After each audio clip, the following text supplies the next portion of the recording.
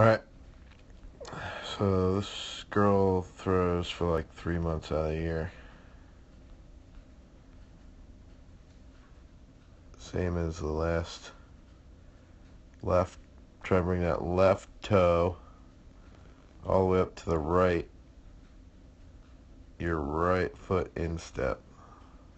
There we go. So bring that in and set. See how you're sort of like jumping up off the forefront here? You're like jumping up. I want you to think, keep that foot flat. Let the butt and hips drop and shoot that left foot. The left foot should be shooting for the corner of the toe board here. So it's flat foot, drop your butt, extend from your quad and from your heel towards the toe board, not up, down. Go down, down, down, down, down. Now you're hitting a decent spot. That right could have been a little deeper.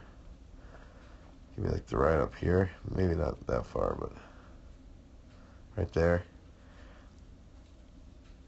Heel up. Okay.